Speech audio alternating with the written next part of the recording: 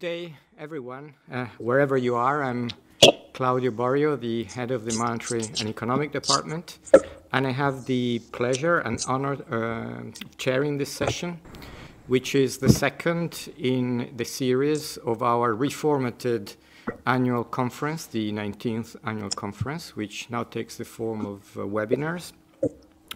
This should be a great session. We have two very distinguished speakers, who surprisingly, if you like, or interestingly, overlapped at the ECB.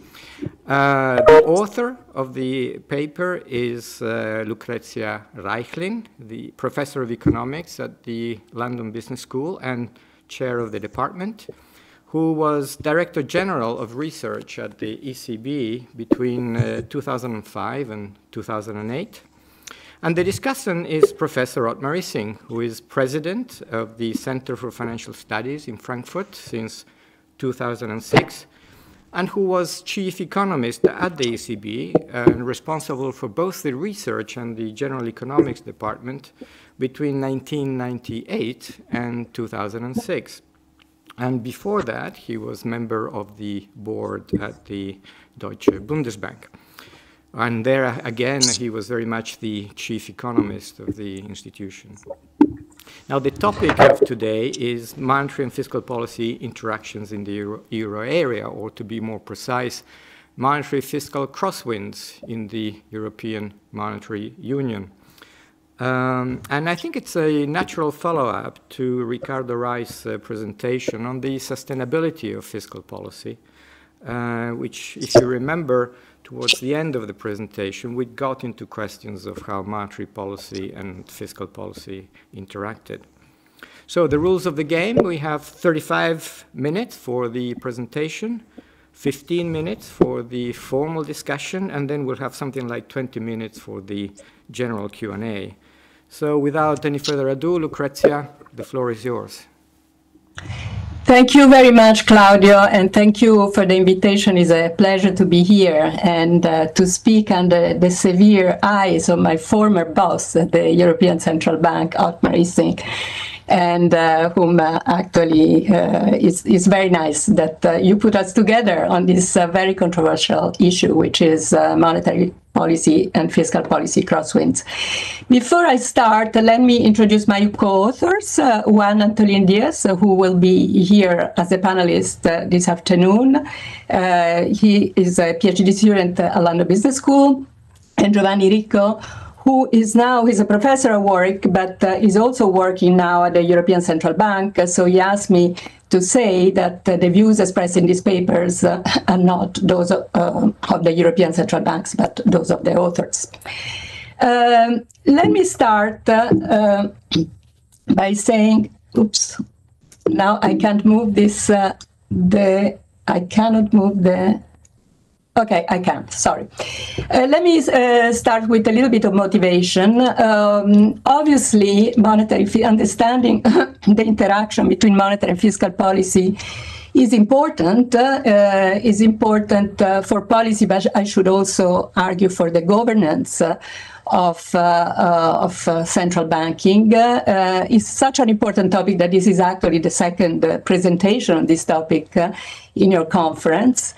I would say that this issue has become more important today, partly because we are at the zero lower bound, and there is a possibility that actually fiscal policy is more effective than monetary policy, so that the crosswinds between the two tools, monetary and fiscal, perhaps should be avoided. Also, with COVID, there is research pointing to the fact that fiscal policy is potentially more effective to deal with sector heterogeneity. Another reason why, fiscal policy possibly more powerful than monetary policy. We are actually today discussing the case of a monetary union when possibility of coordination between monetary and fiscal policy is more problematic for obvious reasons. And so we are asking a question. We are not asking a normative question today, but that's a positive question, an empirical question. what do we know about how monetary and fiscal policy interact in the European Monetary Union, and how should we put together a reasonable empirical model to have a chance to ask to that question? So let me just first talk about the mechanism through which fiscal and monetary policy interact. Well, even in in any model that macro model that you have in mind, the simplest macro model, these interactions arise via the intertemporal general government budget constraint. And obviously, these interactions are more sizable and visible when the balance sheets are large. And this is actually one more motivation of why we are so much interested in this issue today, where both the balance sheet of the central bank and public debt are so high. Now, in a monetary union, which is an asymmetric monetary union like EMU, we have a common inflation objective pursued by a central bank, which may be or may not be offset by crosswinds from decentralized fiscal policy. So our empirical framework today, what we propose, it's an attempt of looking at what's the quantitative importance of this crosswind, possibly crosswinds, and how it's important also to account for inflation dynamics in the medium and in the long run in the euro area. At the end, what we want to understand is whether what has happened historically can be characterized more as coordination or crosswind. So a few words about what kind of empirical model we have put together. So it is a model in which we are identifying both conventional and unconventional monetary policy surprises, and I will briefly later explain how we identify them.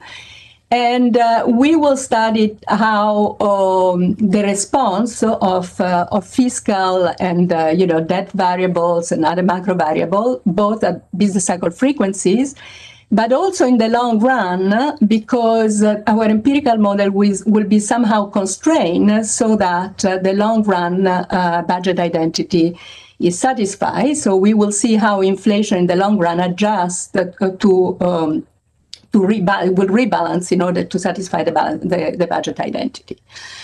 We will characterize the European Monetary Union as a union in which the central bank has a target in terms of aggregate inflation, but each country issues their own debt and therefore face different market rates, different premium. The intertemporal budget constraint will hold in the aggregate, but not for each country. So this is it's a union in which transfers are possible. Transfers between countries are possible. Whether there are transfers or not is an entirely empirical question. So these are the characteristics of the model. And then the data that we will use, actually we have constructed a new fiscal data set for the 4 largest countries of the EMU. So we will only study Germany, France, Italy, and Spain in the aggregate.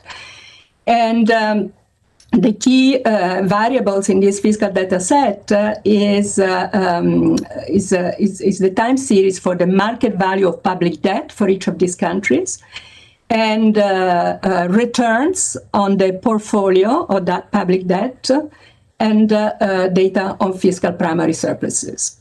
And then other data, macroeconomic data that we will include are more standards. But the fiscal data set is part of their effort related to this paper.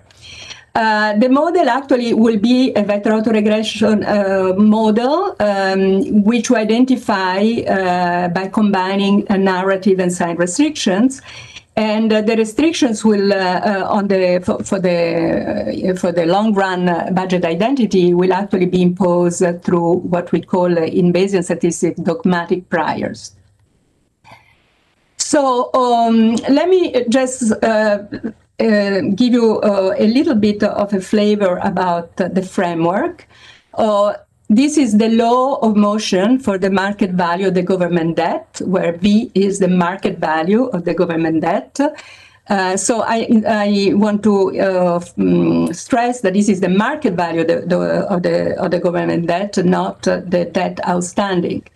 And R are actually the nominal returns. And here we follow actually a tradition in this literature. I'm here referring mainly to Hall and Sargent, a paper in 2011, in which by nominal returns, most importantly, is not just the explicit, so they include all sources of payments to debt holders, not just the coupon payments and principal repayments, so which are the explicit ones, if you want, which are, typically they are used in some of the empiric in this literature, but also implicit ones, so capital gain, for example, from interest rate charges. So we have debt service, we have the nominal returns, okay, as I described them. And then we have S, which is the primary surplus, okay? So that the total deficit then will be V times R minus the primary surplus. So this is the law of, this is the budget cost, the law of motion for the market value of government debt. Now, I can express the same law of motion by dividing everything by GDP. And so here I will have the same equation as before, basically that, but now everything is deflated by GDP. So I have now debt to GDP ratio at time t plus 1 on the left-hand side here, debt at time t here. And here on the numerator, I have the debt service, and then on the denominator, I have growth and inflation minus the primary surpluses, also in terms of as a ratio of GDP. So this should be familiar to everybody. It's just the law of motion of the market value of the government debt over GDP. Now, we want to use these restrictions in a linear empirical model. So we take a first-order Taylor expansion around the steady state. We linearize everything. So everything from now on will be in small letters rather than capital letters to indicate that these are logs. So we have here the log of debt to GDP ratio at the end of period T. This is at T, at the end of period T, at the end of period T plus 1 here. The log of nominal return on the portfolio of government bonds, and this is the growth rate of GDP. This is the inflation rate, and this is the real primary surpluses to GDP ratio. Okay, so the intuition is that the log debt to GDP ratio increases with higher returns and decreases with higher surpluses, growth, or inflation. Now, we want to get to a present value identity. So what we do, we iterate forward the flow budget constraints, and we assume a kind of a no Ponzi condition. And then we get a present value identity for the aggregate euro area debt. Okay, again, here you have now, this is a present value. So this, you have an infinite sum on the right-hand side. What does this equation means is that the value of the debt today here is the sum of all future surpluses. These are the primary surpluses, remember, the little s. This is the growth rate, so the sum of the future growth rates of the primary surpluses minus the sum of all future real returns on debt. Okay, so again, this is completely, trivial stuff. Now, this is actually, we can actually, let me just go back here. So this equation, which I think everybody knows, can actually be rewritten, and this is actually the key to understand our empirical work, in terms of unexpected inflation. Okay, so it's the same equation turned around, which we will be written in terms of unexpected inflation as a function of the shock to the present values of the surplus, to the future real returns, and to the future growth rates. And this is actually a trick that John Cochrane has done in a recent paper, and actually we borrow his idea for the case of a federation. Of course, we have a slightly more difficult problem because we are dealing with a monetary union, so which has the characteristic that I briefly described before.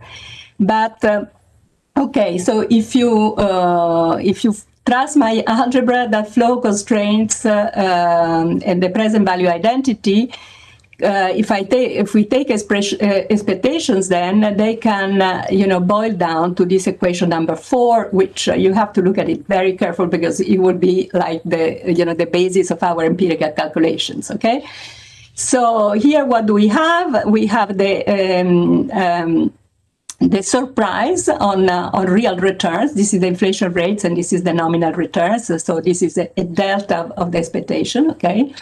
As a function, as I said before, okay, of surprises in fiscal adjustment, future fiscal adjustment, future growth, and future real returns. So the idea here is that so the change in the path of inflation today has to be matched by revisions in this quantity, okay, where the fiscal, appears here in terms of the primary surpluses. And this is a case of a federation, so which it's you can apply to the U.S. when in unitary monetary system, one central bank, one fiscal authority, one federal issuance of debt, so the same returns because we just have on each country, so a single yield curve, common returns. Okay. Now, if we want to adapt this to the monetary union, so with the characteristic I briefly described before, I have to unpack this identity, and I'm writing it as in these slides, where in red I just kind of stress the unpacking. Okay, so that little r now will be will have a component here, which is r bar, which is an average of the return across countries, which can be understood as a synthetic common yield curve, if you want, and then a weighted sums of the premium. Okay, so that and which would be this specific for each I is a country. Okay. This part will stay the same. So this is the premium. So that's the unpacking on the premium, which you have it here on the left hand side, but then also you have it here on the right hand side. These correspond to the idea that you have one central bank and many fiscal authorities. So because you have national issuance of debt, so each country face different country-specific premium. Now, we can further unpack this equation, and then you also can have here, instead of the aggregate fiscal adjustment, you can have a weighted average of the primary surpluses. Okay, so here you have another red component. And so here, so the joint, this way of unpacking, if you want, tells us that the joint dynamic of inflation depends on the composition of the debt and the heterogeneous behavior in terms of fiscal policy at the country level. Now, we could continue to unpacking and have different growth rate and different inflation rate. We don't do it for this presentation. We will do it in the paper eventually because we're focusing on the long run, so that we just say, each country have the same growth rate and the same inflation rate. So we abstract for that level of heterogeneity, okay? Okay, having said that, let me then present the data and then empirical model and give you the results. So these are the data which, as I said, we construct from different sources. This is the market value of the debt divided by GDP for different countries. This is Germany, France, Italy, and Spain. You see that both in Italy and in Germany, there is a certain amount of cyclicality, if you want, in the market value of the debt, where there is much more persistent in France and in Spain in this sample. So we start our sample in 1991. These are quarterly data. These are the surpluses which are much more, which are cyclical to a certain extent. Germany and Italy, over the period, had on average a primary surpluses. France and Spain have a similar behavior since the financial crisis, where they actually had on average primary deficit. Now, on the basis of the market value of the debt and on the primary surpluses, we can back up the returns. Okay, so by using the debt, the relationship between debt and primary surpluses. This, of course, is not totally precise, and so we deal with this imprecision with some details that I can discuss if any question, but I don't want to lose time at this stage. You can look at the returns on the government bond portfolio. This is the black line here for the different countries. You see they're quite volatile. We plot them against this dotted blue, which is the 3 months common interest rate, and the pale red here, which is 1 period holding on a 10-year bond. And so this gives you basically an intuition of what we have on these returns. And this black the returns have a very important function in our empirical work, because when there is a shock to the system, you have a reaction of the fiscal surpluses, but we also have a reaction of returns that may actually offset the reaction of the fiscal surpluses, and this has implications for inflation. Okay, so now the empirical model. So the model is a VAR, which is a Bayesian VAR. Is a very large VAR, because not only we have those fiscal variables that I just introduced to you, but we also have other variables. We have cross-country spreads, we have interest rates, inflation expectations. I will show them to you later. So overall, we have a VAR with 25 variables for France, Germany, Italy, Spain, and some euro area aggregate. The sample is quarterly from 91 to 2019. So this is it's quite a complex model to estimate. So we put priors in order to deal with the curse of dimensionality. This is related to work that both my co-authors and I have done in the past, in order to put the constraints of the budget identity, which I described to you. We put dogmatic priors on the steady state of the VR, consistent with our linearization. So, and these are the priors. So the debt to GDP ratio is stationary as 60% of national GDP, according to the rules. This is in the steady state, of course. The primary surplus, we are balanced at the steady state. Real GDP growth is close to the sample average, the steady state, 1.5%. Inflation is consistent with the ECB objective, or below but close to 2% over the medium term. And so that the nominal returns are equal to 3.3%. Okay, and then we put Minnesota style prior to shrink the parameters to a stationarity. Now, identification, it might be, I want to say something because this is actually very much based on the work of Juan, who is here with me.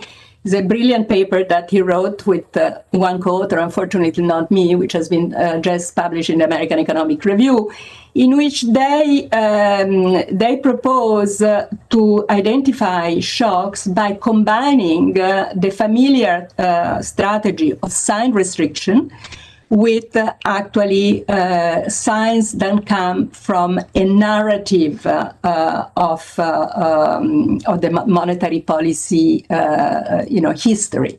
So in terms of sign, we, as I said, we want to identify both a conventional and an unconventional monetary policy.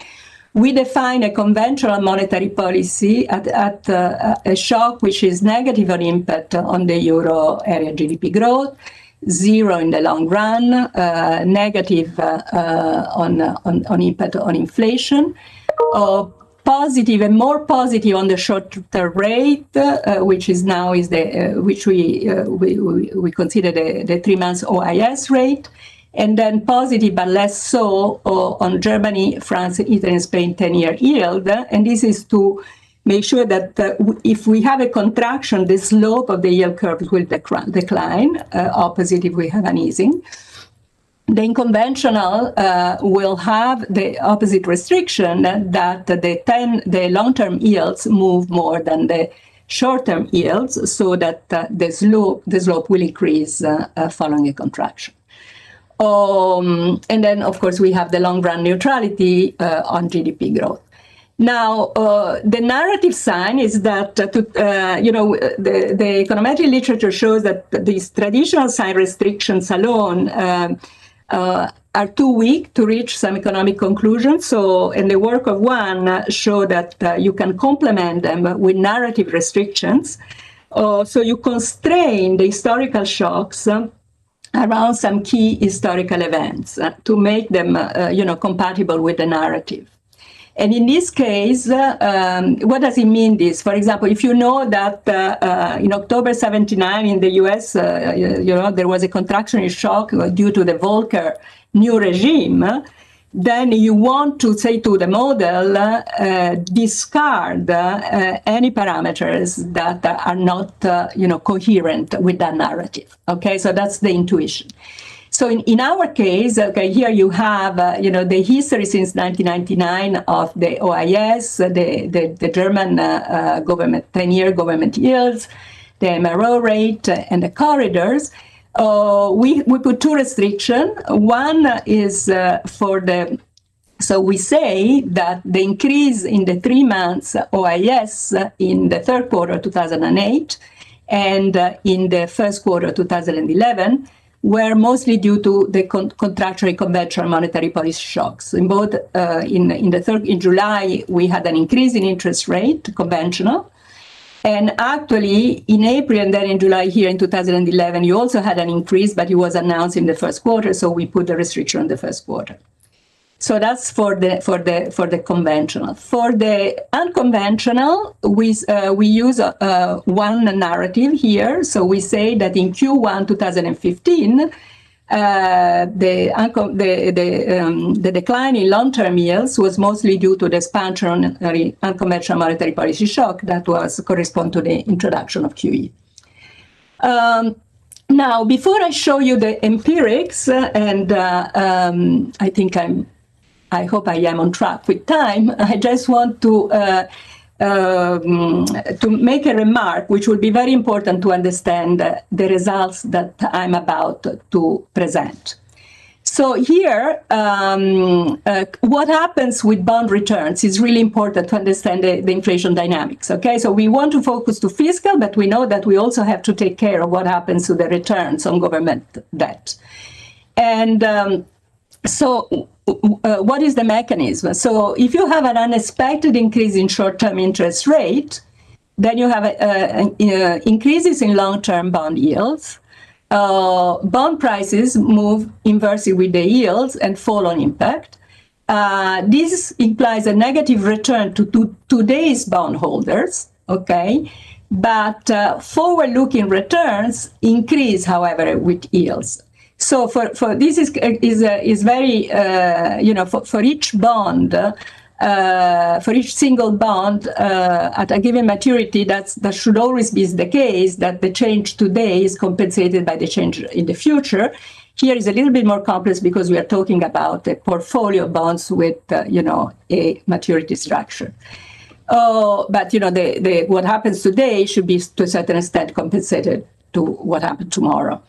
So a government seeking to issue new debt tomorrow, as a consequence, with the increase in yields, will face higher servicing costs.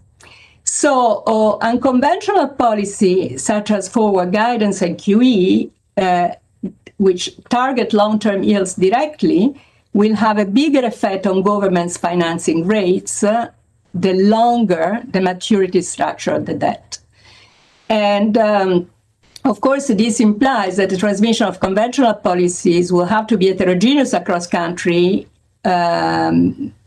also because of the heterogeneity of the maturity structure, and also because of the different risk that each countries face, because that's, if you remember, is an element of heterogeneity, which characterize the monetary union.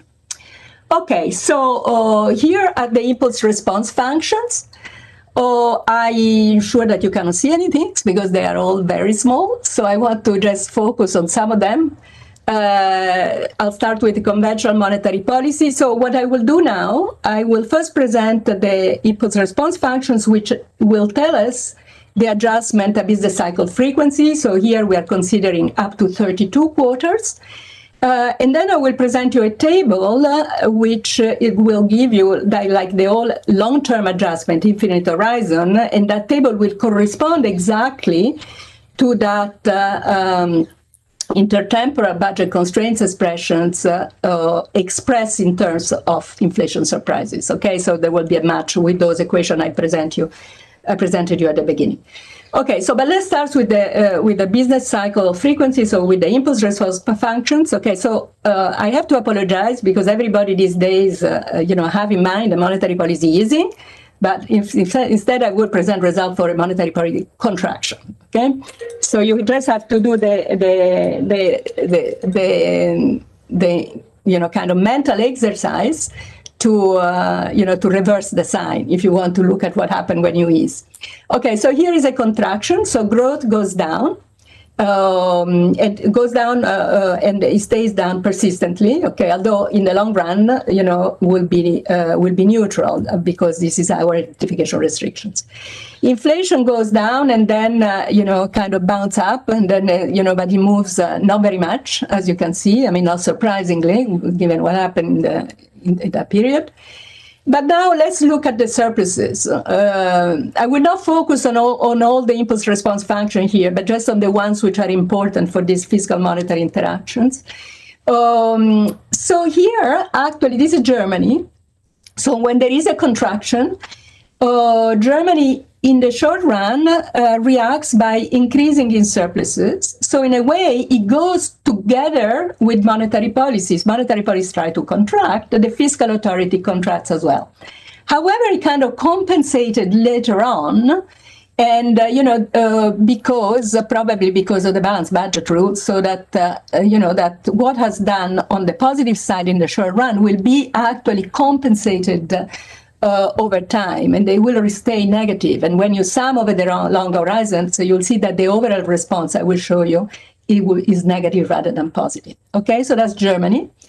France instead, increases the surplus and they stay up. Okay, so that, but it's on the short run is very similar reaction. The same for Italy. Spain is not very well estimated, so you see it's very uncertain. So we cannot say, there is no, this thing is not statistically significant.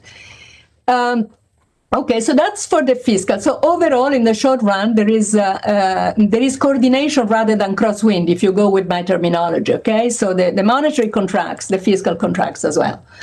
Now let's see what happens to returns. Okay, the returns. Okay, the monetary policy implies an increase in yields, so returns move in the opposite with the opposite sign than yields, so they go down immediately in the short run, and then they bounce up. Okay, for that mechanism that I described, they will have to bounce up to compensate the first negative impact effect. The same for France, the same for Italy, and less so for Spain, again, now since it's statistically significant. So now let's look at the table, okay? So this is the table that I described before.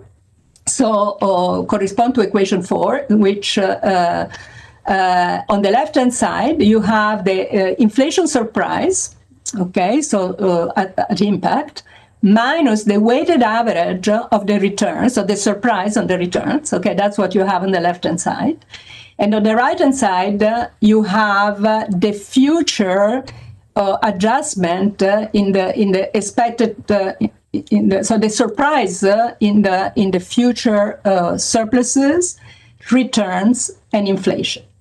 And the terms on G's, on the growth rate, is 0 because our restriction is that monetary policy is neutral in the long run. So this is basically the table that summarizes the results about, you have this system, you shock it with an increase in short-term interest rate, and then everything moves, okay, because returns move, surpluses moves, and so on, and inflation will have to adjust in the long run to respect that long-term budget identity. So this is for the total, the last column here. And so these numbers have to adapt, and they do more or less, I think, with decimal. So let me flag something. Not surprisingly, given what you have seen with the impulse response functions, overall, if you have a contraction, primary surpluses respond with a surplus, with increasing the surplus, okay? So in parentheses, we have this is a positive number. So this is the fiscal adjustment, and this actually should put a negative pressure on inflation. Okay, so more surplus, more inflation should go down to adjust to adjust to that. Now, returns, okay, on impact they're negative, but in the future they adjust more than how they go down on impact. So, and they move a lot, and they move much, much more than what happened on the surplus. And by the way, this result is coherent with what happened with the U.S. on when this with Cochrane estimates. I'm running out of time. No.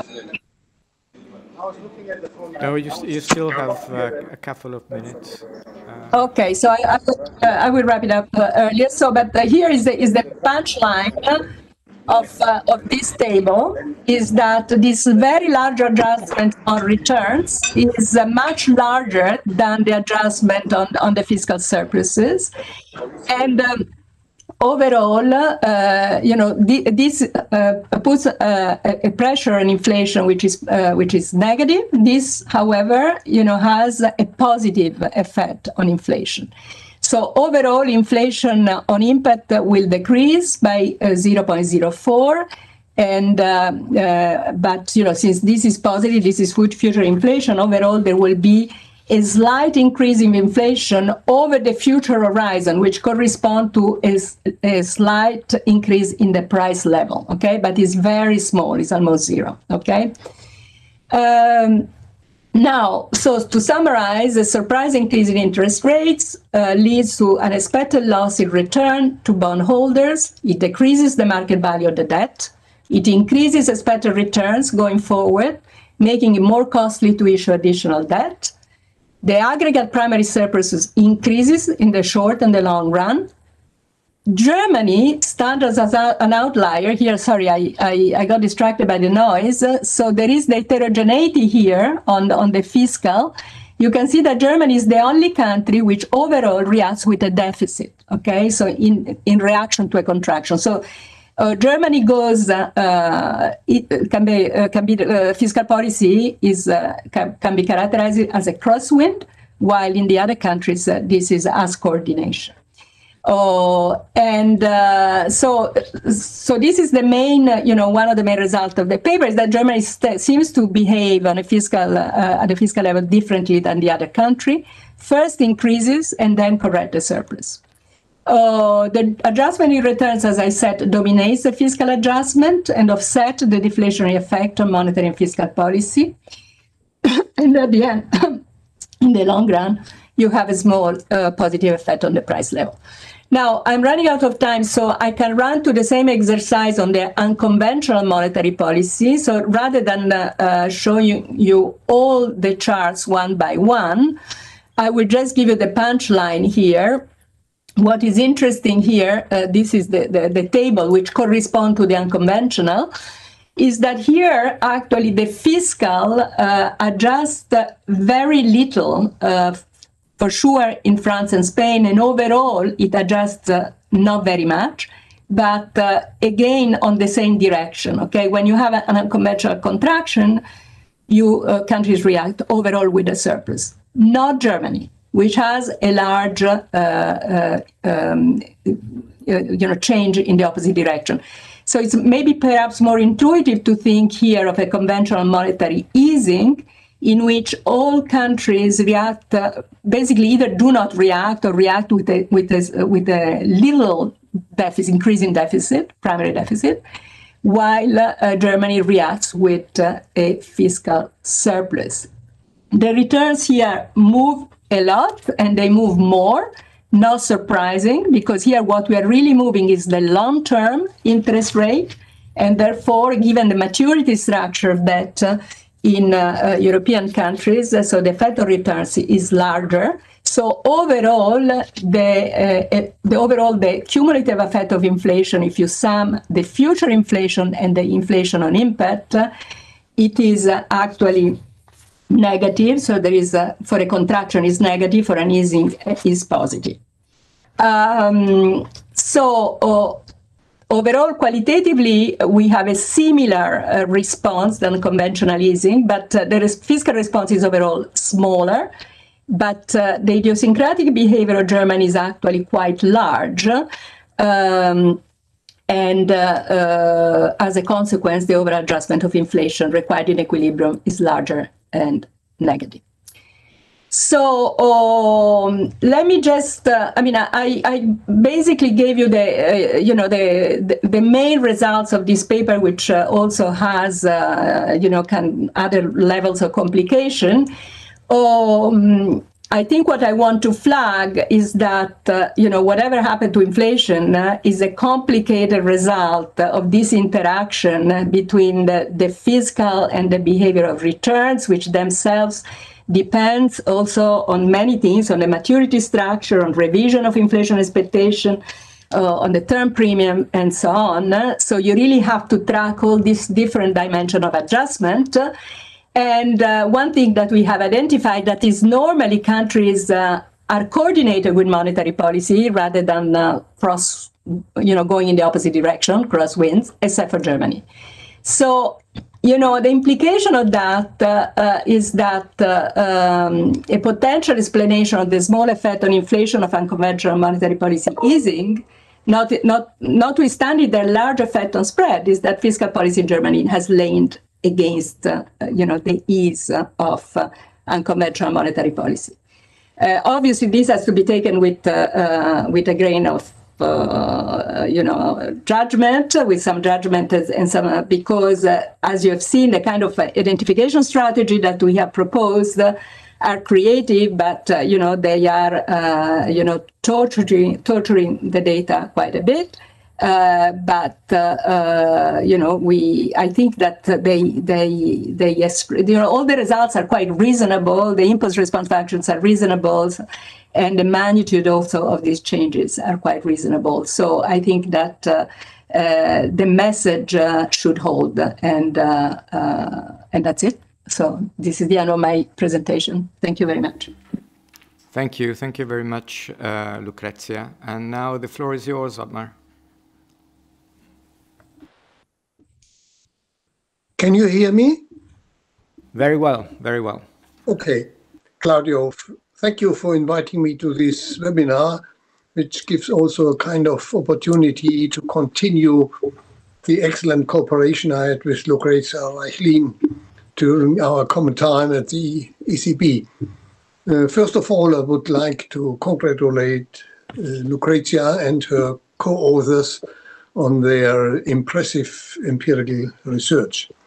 What I will try to do, just to complement her presentation by some very simple observations on the challenges monetary policy currently is confronted with.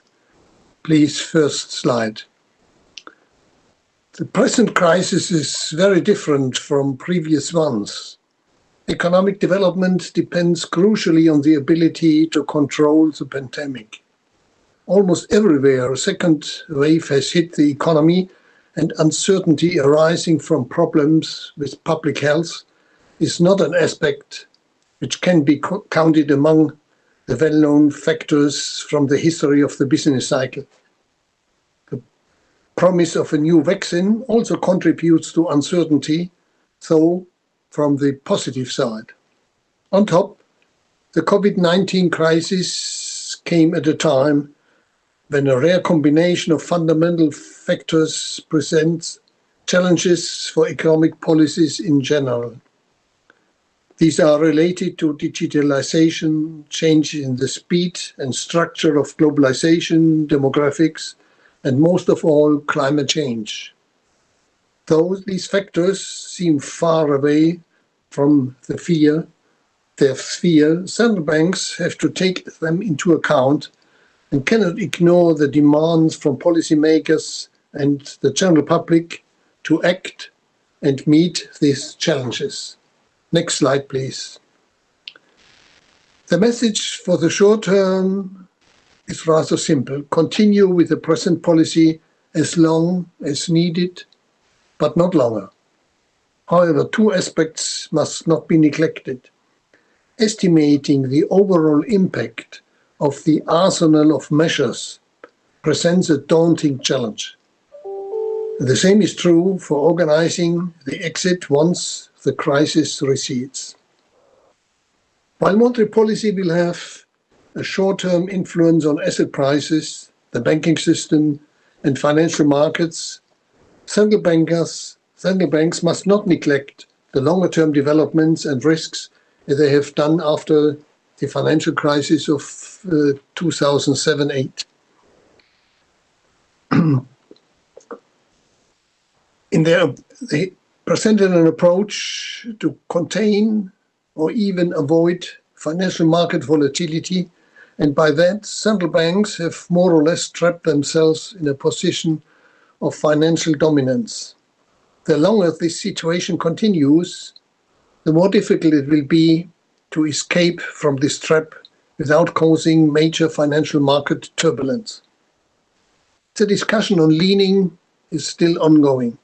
To assume that longer-term financial stability can always be ensured by macro-potential policy, irrespective of the risks caused by large-scale asset purchases, and a de facto central bank put, is expecting too much from an instrument that is still in its infancy and exposed to political interference.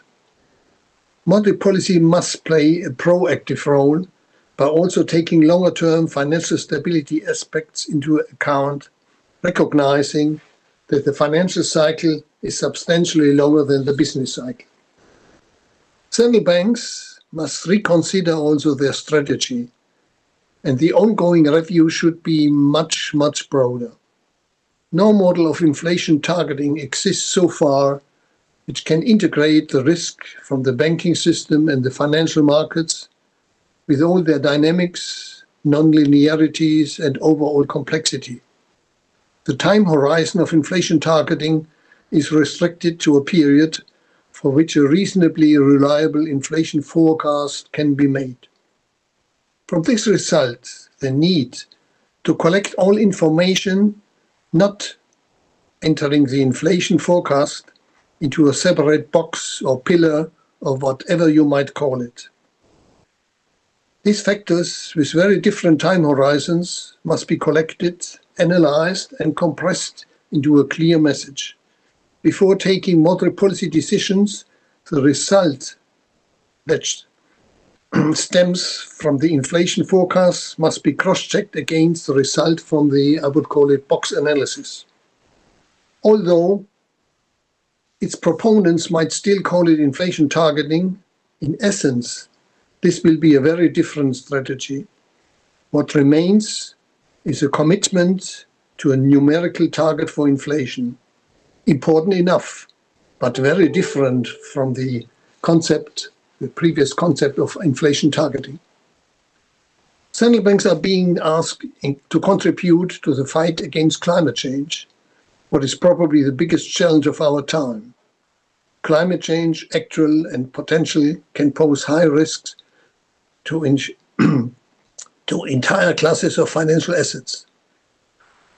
To the extent that central banks act as regulators and supervisors charged with assessing risks for financial markets and the banking sector, they must take the environmental dimension into account. These factors are having an increasing influence on many variables entering the inflation forecast and the box for cross-checking. As such, monetary policy will implicitly take environmental aspects into account, and stabilization policy is given a broader but very complex perspective. Yet, the demand for a green monetary policy, whatever it means, does not stand alone. Taking aspects of distribution into account is an even tougher challenge for central banks. As the Fed officially has accepted such a responsibility, other central banks will be under strong political and moral pressure to follow. This conceptual challenge for stabilization policy are obvious, but the main concern is political. Distributional policies must remain the competence of the government, of politics which are responsible to their voters. Central banks must also abstain from granting preferential credit to certain groups of society, sectors, or individual banks. Combining all current requests to extend the accountability of central banks, a corresponding mandate would include price stability, high employment or growth, financial stability, climate change, and distribution. Such an extension shows the close relationship between a self-chosen mandate for a variety of tasks and a lack of responsibility and competence for one specific goal. Such an extension of a central bank's mandate is not compatible with the statute of independence. An independent central bank cannot be endowed with responsibility that, in a democracy, must remain in the realm of politics. What we can observe on a global scale is an overburdening of central banks through a combination of pressure from the general public and especially the financial sector, political decisions, and politically ambitious self-interest. Such overburdening will undermine the case for the status of independence. Extending the mandate legally or by their own decision, extending the mandate of the central bank has also negative consequences for its stabilization policy. The greater the number of goals, the higher the risk of conflicts between them. One must not refer to the Tinbergen rule to see this problem. It is an almost mission impossible to design a strategy which translates an appropriate reaction of all objectives within an extended mandate into a consistent policy. Under such a regime, it is hard to imagine that over time, priority for price stability would survive. Next slide, please. A few remarks on the interaction of monetary and fiscal policy. Fiscal policy is the appropriate tool to target actions, to limit or compensate for the damage of the supply shock, as well as sector-specific demand shocks. The effects can also be achieved rapidly once decisions are taken. These are all advantages of fiscal policy measures. However, the political process needs time, and as we can see, this time lag appears to be almost endless in the European Union. There's a great danger that many actions might come too late and, from a macroeconomic perspective, could even have a procyclical impact arriving when the recovery is already underway. For monetary policy, the opposite applies. Decisions can be taken at any time. The corresponding time lag is largely irrelevant. Yet, the impact of monetary policy cannot and should not be targeted to specific purposes, and the transmission lag is rather long. To cut a very complex story extremely short, the fiscal authority and the central bank should follow a strategy of what I would call implicit coordination with a clear assignment of their respective roles. But a central bank should not engage in a kind of political negotiation process and commit itself in explicit ex-ante coordination. The pandemic is no reason to blur the line of responsibility between the central bank and the fiscal authority. The line is already blurred enough by many unconventional measures by the central bank. The central bank would risk its credibility and undermine its independence. Next slide, please. To conclude, from the perspective of the central bank, the pandemic does not provide a case for specific actions of monetary policy. In essence, its task is to contribute to the stabilization of the demand side of the economy.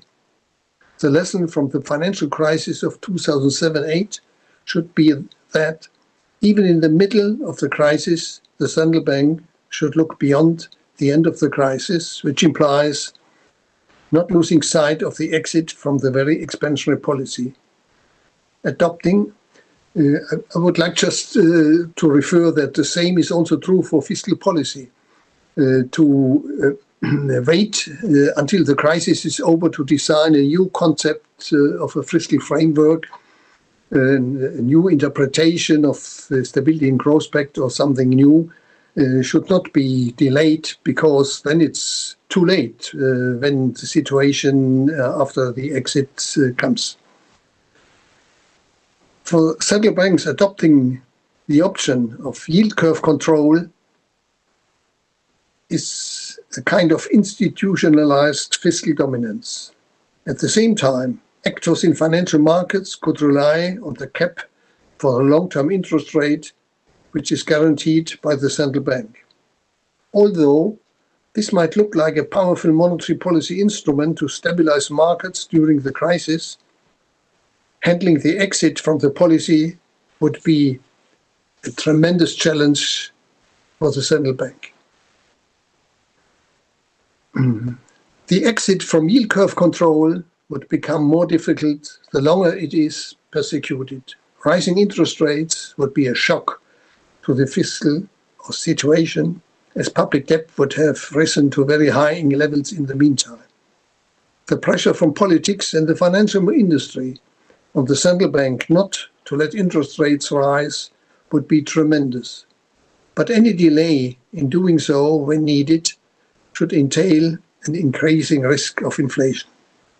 The financial sector will further increase its leverage and risks due to the expectation of future asset purchases and yield curve control by the central bank. The impact of eventually higher interest rates on the banking sector could bring weak banks to the brink of insolvency. Responsibility for financial stability, with or without a specific mandate, should prevent the central bank from implementing that instrument of yield curve control at all, or compel the central bank to make its exit as smoothly and as soon as possible.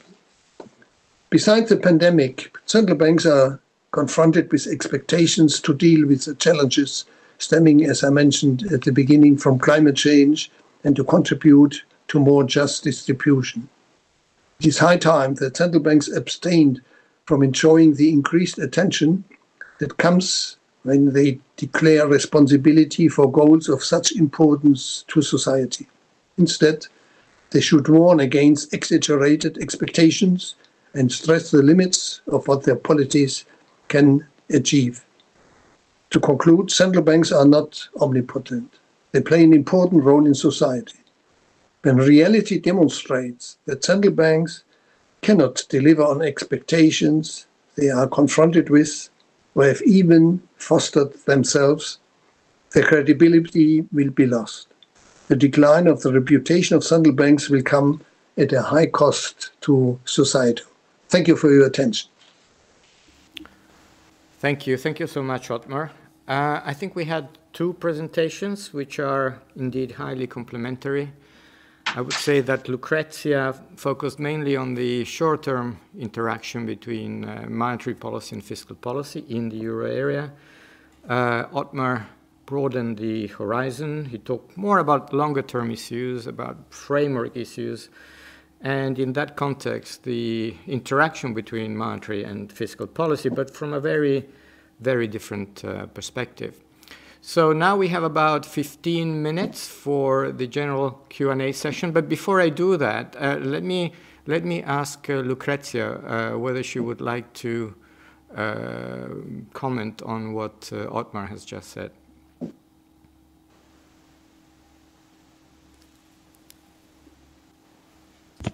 Ms. Reichlin, you have received an unmute request. You should accept it. So okay. Hello. Okay. Hello. Thank you, Claudio. No, I won't comment on what Otmar says. We had other occasion to comment on the general issues. I just wanted to stress something about something you said. Okay, so that I looked at the short term, but also at the long term, because I looked at the infinite horizon adjustment. Okay, so that's infinite. But okay, so but in a way, I mean, I didn't think about normative issues. I think that Otmar focused on the normative, I focus on the positive. Okay. What happened? So let me, okay, now the floor is open for questions. And I will do my best to find you, also with Boris's expert assistance. Do you see anything? Okay, so let me just give you a bit more time to reflect. Paolo. Oh, Paolo, are you? You should raise your hand with using the system. Okay, Paolo, fine. Yes, now I see you. Please go ahead. Trying to unmute. Hi, Lucrezia. Hi, Otmar. This is just an opportunity for Lucrezia to comment on an aspect of the model, perhaps. If I understand correctly, R star in the model, there is no role for a time varying R star in the model. The calibration takes R star as given to balance. Basically, it's R star is set at equal to the rate of growth adjusted for inflation.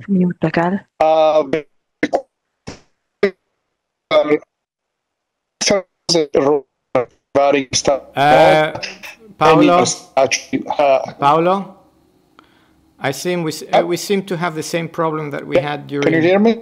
Well, we seem to have the same problem that we had. Remember during the working party, your voice keeps breaking up. Maybe if you switch off the camera, it might work better.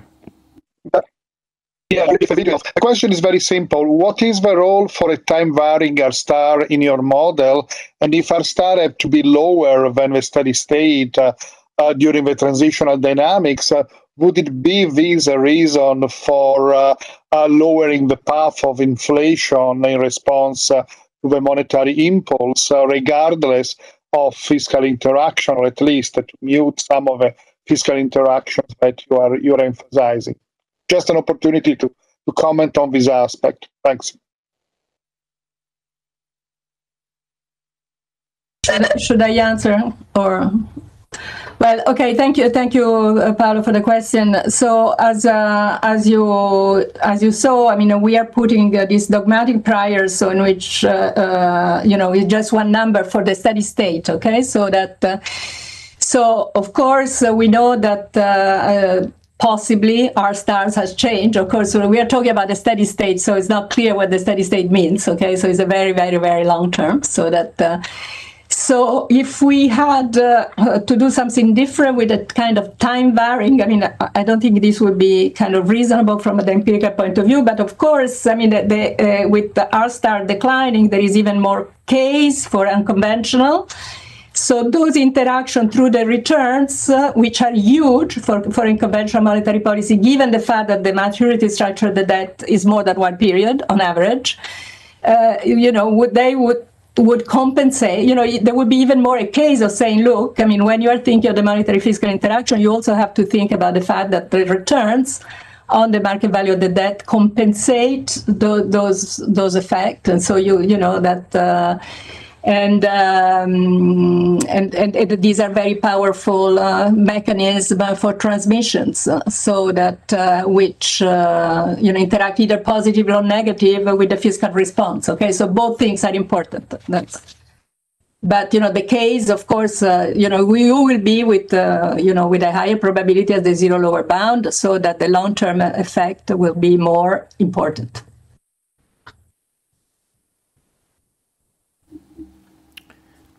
I'm looking here to see whether anyone would like to come in. Also trying to see whether you're raising your hand physically. Claudio? Yes? Yes, so Benoit speaking. Benoit, okay. Please go ahead. Yes, so Lucrezia, so you describe a situation where the monetary policy, the fiscal policy of one of the member states is operating like against the direction that monetary policy is trying to make. And this country you identify to be Germany. How do you reconcile this with the narrative that in the sovereign debt crisis, there was a bigger effort to reduce primary surplus at the periphery, not so much at the core of the euro area? From this viewpoint, the narrative that you describe is somewhat counterintuitive with this kind of reading of the crisis putting pressure on the periphery fiscal adjustment rather than on the core.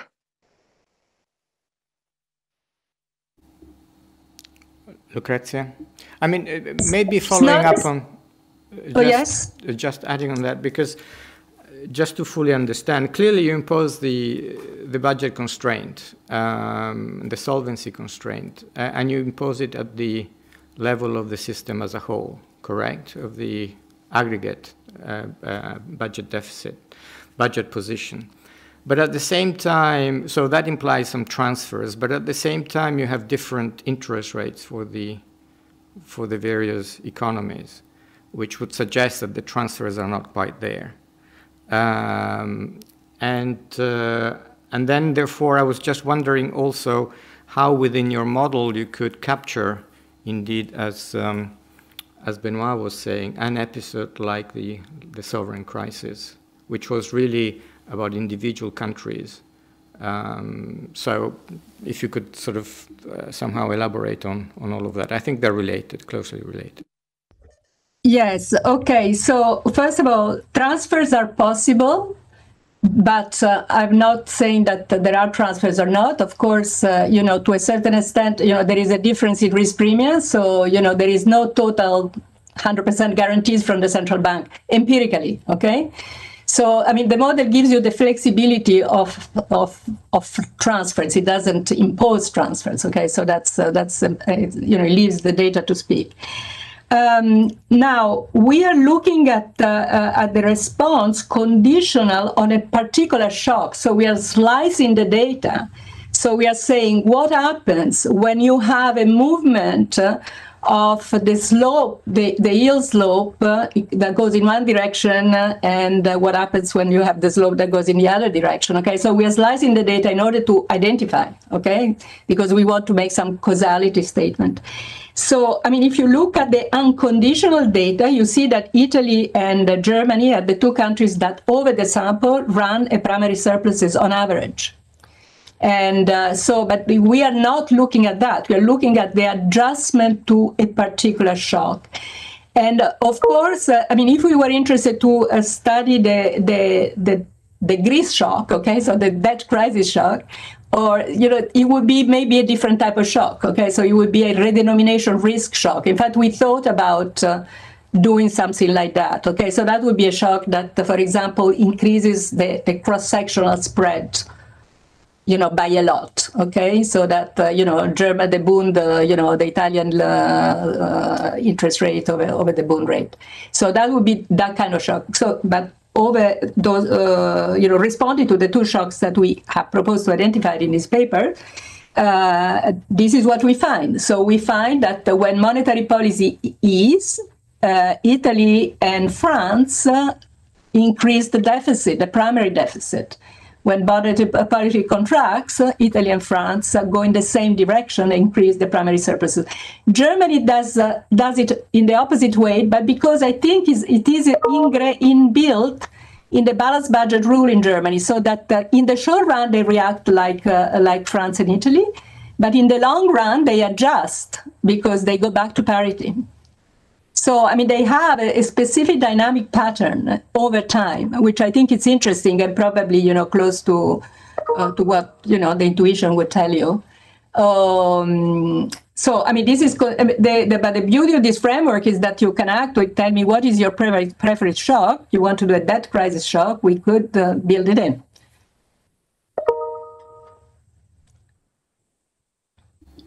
Thank you, Lucrezia. I'm looking at the. Do you see any? Okay, Lucrezia, then let me ask you one more question, which is, again, very much related to the relationship between fiscal policy and monetary policy. Now, in your budget constraint, how, or if in any way, do you include the transfers from central banks to the government? Somehow, not explicitly, but they are included in there. In fact, if you recall, at the previous webinar, there was quite a bit of an interaction between Riccardo and others, talking about the impact of large-scale asset purchases on the consolidated balance sheet of the central bank and the government, here the government and the central banks, in the sense that when you buy long-term paper and you buy a lot of it, from the consolidated perspective of the balance sheet of the central bank, of the government plus the central bank, what you're doing is a very large open market operation whereby you are retiring long-term debt and issuing short-term debt. And what I was wondering is somehow how that is captured in your model, I guess indirectly. More importantly, what is that you think about that type of operation in terms of the longer-term relationship between the central bank and the government? And this is a question, of course, that I could also direct to Otmar. Well, I mean, for me, I mean, you know, we take the perspective of the general government, in which is the consolidated government of the central bank and treasuries, okay? So, you know, certain operations are neutral, okay? So that, but, you know, if you want me to comment on this, on the other discussion, what happens, you know, when there are asset purchases, I mean, what happened, you know, outside my model. So for me, you know, the mechanism, since I'm interested in inflation. It is outside. I'm actually asking you to go beyond the model and to comment on it. Okay, so I will go.